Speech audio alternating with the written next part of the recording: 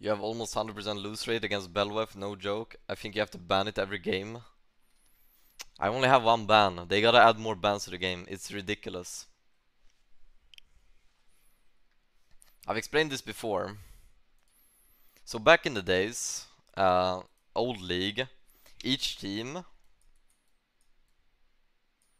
team 1, team 2, they both had 3 bans each. 3 bans. And these bans couldn't be the same as each other. So it was kind of like professional play, right?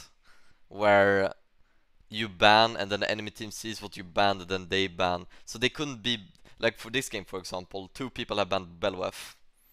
So that's like a wasted ban in a way. So this was the thing. And then it was like 60. There were 60 champs in the game. These days, how many League of Legends champions are there? LOL champs amount. There are 159 champs, so there's 160 champs.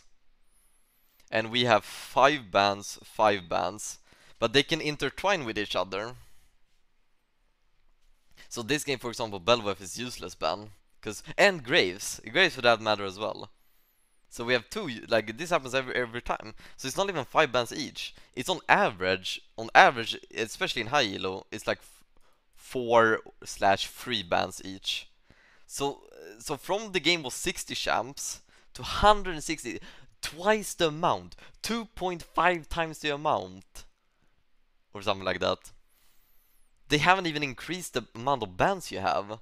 We need, like, I'm telling you, we need 10 bans per team. 10 bans per team would be fair. Everybody gets 2 bans each. That would be, I could work with that.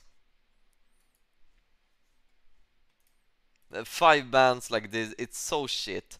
It's so shit because you see the same. Oh wow, Hecarim picked again. Wow, that's crazy. You know, who would have seen the Hecarim pick? Well, it's an S tier champion, but we don't have enough bans to ban it out. We can't ban. Oh, Syndra picked again. How many Syndras are we gonna see today? Not that many, because she's gonna be banned a lot. But like, there's so many S tier champions. You can't. You play versus the same one meta all the time because you don't have enough bans. We need more bans.